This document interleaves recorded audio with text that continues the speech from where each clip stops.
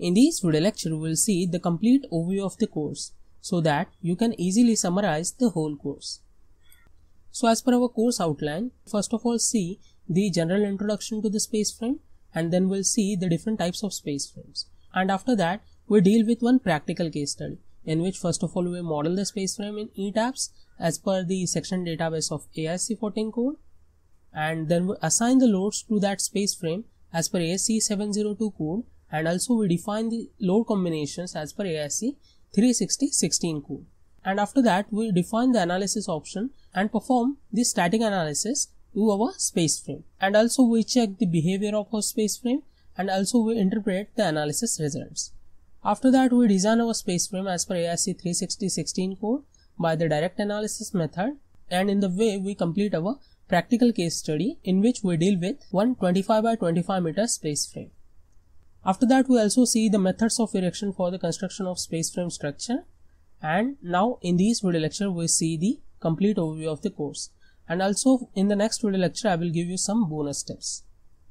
So in the whole course, first of all we will see what is space frame, which is nothing but a truss-like structure which is lightweight rigid structure which is constructed by interlocking the strut in a geometric pattern. After that, we see the different points such as difference between the plane frame and space frame, whereas in the plane frames there are only axial forces, whereas in the case of space frame some of the shear forces, bending moments and torsion will be there exist. So that makes a difference between the plane frame to the space frame.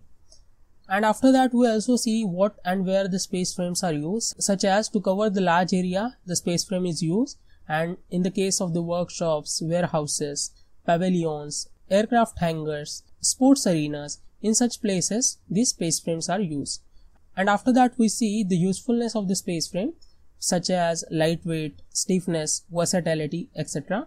And then also we'll see the advantages of the space frame system over the conventional system, and also we'll see the materials used in the space frame such as the timber, steel, aluminium and different types of alloys are being used, and the hollow sections are mostly preferable in the construction of the space frame, such as rectangular hollow sections and the circular hollow sections. After that, we see the types of space frame connections, which are nothing but the end-to-end connection between the members of space frame. These are the connections like welded connections, bolted connections or threaded connections. And after that, we also see the real life examples of the space frame systems in the different disciplines of engineering, such as in civil and structural engineering, automobile engineering, mechanical engineering and aeronautical engineering. And after that, we see the different types of space frames in a brief according to its curvature and according to its number of grid layers. So according to its curvature, it is divided in flat covers, barrel vaults and the spherical domes. And according to its number of grid layers, it is divided as single layer, double layer and triple layer space frames. So according to the curvature, the space frames are flat roofs, which are generally used, the barrel vaults, which are mostly used at the terminal stations, and the spherical domes, which are used for the special purpose. Whereas according to the number of grid layers, the single layer grid is mostly used for the architectural purpose, whereas double layer and triple layer grids are used for covering the large spans. Whereas in our course, for the modeling, analysis and design, we use the American standards.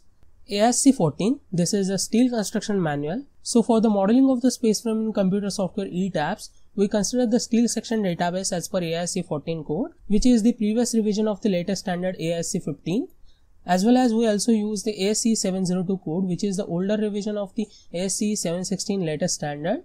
So this is the standard for the minimum design loads for the buildings and other structures. So we use this standard for the consideration of the wind and earthquake force. As well as we also use the ASCE 360-16 code, which is the specification for structural steel buildings, which is the latest standard as per AISC for the design of steel structures. Whereas in the course we use direct analysis method for the design of the space frame. So these are the American standards we use in our whole course. Whereas for the modeling, static analysis and design of the space frame, I have created one checklist that we use in the course for the smooth work in the ETABS software. So by going stepwise, we complete our whole software work in the computer software ETABS. So now let me go through you to the how we execute the software work in the computer software ETABS. So first of all, in the model initialization window, we'll define the units and the codes which we will use in the model. So after defining the codes, we'll define the grid data. So as per our requirement, we define the grid in X and Y axis respectively. And also we'll define the story data. So as per the height of the space frame, we define the data in the story data tab and proceed to the next step, which is nothing but the define material data. So here we are using the American standards. So for that reason, here we also need to define the material data as per American standards. So as per ASTM, here I have defined the A36 grade steel. And after that we define the section data, which is as per ASCE 14 code. So as per ASCE 14, we define two different section sizes that are HSS 2.5 by 0.188 and HSS 3 by 0.25 from the library which is available in the computer software ETABS from the import new section property option. And after that we proceed for modeling the space frame in the computer software ETABS. First of all, we model the space frame for 1 by 1 meter. And we model the space frame like a pyramid like structure. And after that we replicate the space frame in 1 meter in X direction, and then that 2 by 1 meter will be replicated in the Y direction. So in the way we will got the 2 by 2 meter of space frame. And after replicating the space frame for the 2 by 2 meter, we join the top members so that whenever we replicate the whole model in the X and Y axis, so the top member should replicate also. So after modeling these complete 2 by 2 space frame, we replicate this space frame in the next 23 meter in the X direction, and that of 2 by 25 meter of the space frame we replicate in the Y direction. So in the way we'll get the whole 25 by 25 meter space frame. So after modeling the space frame as a none property, we assign the two different section sizes to our space frame which are as per AISC 14 code. So after modeling the space frame, we assign the support conditions to the model, which it means restraints as a hinge support. After modeling the whole space frame, we define the load patterns. Whereas the dead load and the live load are predefined, whereas we define the superimposed dead load for the loading of the shed over the space frame, and we also define the load patterns for wind and earthquake in the both direction as per ASCE 702 code. And as per the parameters of the code with respect to the our structure location and its condition, we define that parameter, and in the way wind load and earthquake load will applied. Whereas the dead load for the structure will be computed by the software automatically, because we don't make a change in the property modifiers for the weight and mass parameter for the section properties. So the only we need to define the loads for the structure are nothing but the live load and superimposed dead load. So after defining the load patterns, we'll check the load cases which all are the linear static, because here we are performing the static analysis, and we also change the name for the dead load and live load which are predefined dead and live as per the default for the uniformity in the load combinations. And after that we assign the joint loads to the all top joints for the live load and superimposed dead load, whereas for the live load we apply 1.5 kN of joint load for the maintenance purpose, whereas for the superimposed dead load for the shade we define the 1.25 kN of joint load at all top joints of the space frame. And after that we define the analysis options and we run the analysis for our space frame, which is nothing but a static analysis. So after analysis we check the maximum and minimum deflections for the different load cases and load combinations, and after that we also check the analysis results for the axial forces, shear forces and moments for the different load combinations and load cases.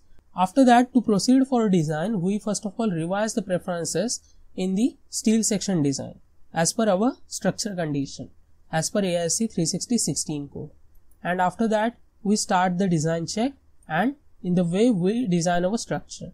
After designing the space frame, we check the space frame for stress capacity ratio by verify all members are passed, and here we got the message as all steel frames pass the stress capacity check, which it means that all steel sections are safe under the applied loading.